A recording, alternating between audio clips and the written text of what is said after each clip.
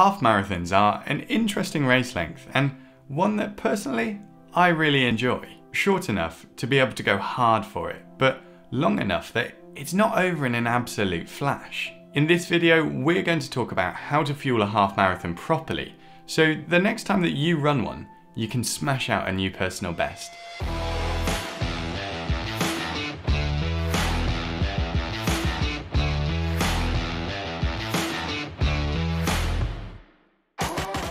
So what is up, nutrition nerds, and welcome back to another video. If you're new here, by the way, then hey, I'm James. I'm a sport and exercise nutritionist and talk about those things a lot. On to today's topic then, and let's talk about everything that you need to consider from a nutrition point of view when it comes to a half marathon. If you've watched my videos before, then you might notice some similarities to other nutrition plans for events like a triathlon.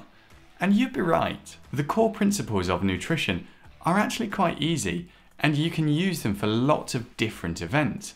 And hopefully that's what this channel can help you out with. So if you are new here, then let's give you some simple, practical advice which you can use. And if you are new here, by the way, then do consider subscribing if you want to stay up to date with all of my videos that I release on all sorts of nutrition topics. The first thing to mention is why it's actually important to consider nutrition when it comes to a half marathon. When it comes to an event like a half marathon, your body will be relying predominantly on carbohydrates for a source of energy, rather than another energy source like fat. That means we've got to focus on carbs as a priority, and that brings us on to our first tip. At a max, we've got about 9 hours worth of stored carbohydrates to use as energy when we race, but that's only if our stores are fully topped up before we start. So my advice would be to carbohydrate load before your race. Now, carb loading doesn't just mean eating a massive bowl of pasta the night before your half marathon. That's too late, and it won't really do that much, apart from probably make you feel a little bit gross before you go to sleep, and maybe even mean that you don't really sleep. So the aim of carbohydrate loading is to eat about 10 grams of carbohydrates per kilogram of body weight in at least the day before your race, preferably about 36 to 48 hours before you race. If you've never carb loaded before, then you might be surprised about the amount of food that you actually have to eat, because it's quite a lot. But it is worth doing to maximize your performance. I have done a video specifically on carb loading, by the way, so if you haven't seen that, then I'd encourage you to go and watch it. I go through the do's and don'ts and give you some practical advice for you for carb loading. So that's carb loading out of the way. The next thing to consider is breakfast. You want a carbohydrate-based breakfast a couple of hours before you race, and you want a breakfast that's low in fat and fibre, and one that you've practiced before. Suitable things here might be some white bread with jam or honey, granola or oats, or perhaps something like rice pudding. Now, this breakfast doesn't have to be particularly large. Your aim here is just to top up your carbohydrate stores and settle your tummy before you race, not eat loads and loads. Because remember, you've carbohydrate loaded properly. If you do try to eat loads before your race, you'll just end up with gastrointestinal discomfort, and we don't want that. Along with your breakfast, you should have some fluid as well. This is pretty personal depending on what you can tolerate, but I usually go for about 500 ml of fluid. I either have water with a bit of squash and about 1 gram of table salt, or I put an electrolyte tablet in my drink. So that's the pre-race nutrition side of things sorted. So let's talk about nutrition during your half marathon. So what you need to consume during your race depends on your goal time. So we'll split it up into time periods so that you can use this yourself. You don't need to follow these numbers exactly, by the way. Just a guide, and it's important to say make sure you practice to make sure that you can tolerate what you're going to use on the day. If your goal time is under 75 minutes, then realistically, the only thing that you can do which is likely to improve your performance is using a carbohydrate mouth rinse. This is essentially swilling a carbohydrate-based drink around your mouth, and this helps to reduce the perception of fatigue and improve your performance. If there are aid stations with a carbohydrate-based drink, then this could be a great strategy for you. You simply take a swig, swill it around your mouth for 5 or 10 seconds, and then depending on your preference, you can either swallow it or spit it out. It's worth practicing this as well, by the way, especially at your race pace, just to make sure that it doesn't ruin your concentration or your breathing patterns and actually negatively impact your performance as a result.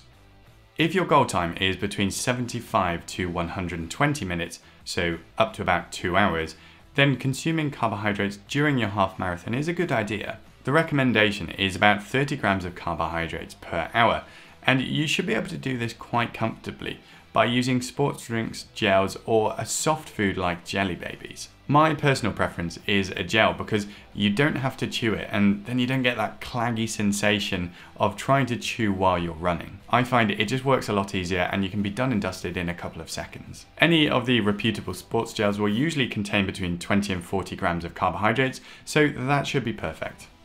If your goal time is between 120 to 150 minutes, then the advice is up to about 60 grams of carbohydrates per hour. And if your goal time is above 150 minutes, then the advice is between 60 to 90 grams of carbohydrates per hour. Again, gels or simple foods here work well. Personally, I would suggest staying away from any solid foods like bars or sandwiches when you're running a half marathon. These sorts of solid foods are much more likely to cause tummy upset when you're running, so that's the reason I don't suggest them during a half marathon. And that's it from a food side of things, so let's move on to fluid and hydration during your half marathon. If you do have any questions on the food side of things, by the way, then just let me know in the comments section and I'll get back to you. And if you are finding this video useful, by the way, and you haven't already, I would really appreciate it if you gave the video a thumbs up and considered subscribing to this channel.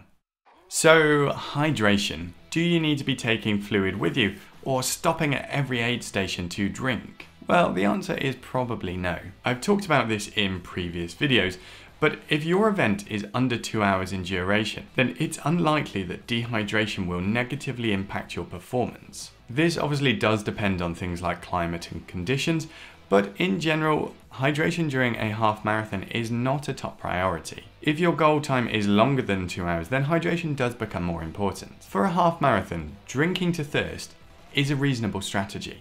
It's a short enough event that, as I mentioned, hydration is not your top priority. But if you're getting thirsty, well, listen to your body and drink. Or if you just feel more comfortable doing it, then have a swig, swirl some water around your mouth just to feel better. I would always advise drinking fluid with sodium or salt in it because you lose sodium and water when you sweat. And so it's important to replace both. If you're interested in the actual numbers, by the way, the aim is for a concentration equivalent of 500 milligrams of sodium in 1 litre of water. You should be able to find out these concentrations if you look on the packet of whatever supplement you're using, like an electrolyte tablet. Again, if you are interested in this topic, then I have done a full video on this for you, which I've linked at the top of the screen. So that brings us to the end of today's video. So we've talked about carb loading in the days before your race, we've talked about breakfast, nutrition based on your goal time, and hydration. I hope you enjoyed it and I hope you found it useful. I'd love to know if you've got a half marathon coming up. Is it your first one, or have you done loads and you're aiming for a personal best? Let me know in the comments. I usually do half marathon sometime in January, and I really enjoy it because it gives me some motivation to train over the winter and something to look forward to. Does anyone else find that they need some sort of challenge or motivation over the winter, or is it just me? If you haven't already, then I would really appreciate it if you gave the video a thumbs up and press subscribe to stay up to date with all of. Remember to press that notification icon to get an alert when I do release a new video, and remember that subscribing is free. And I will catch you next time. See ya.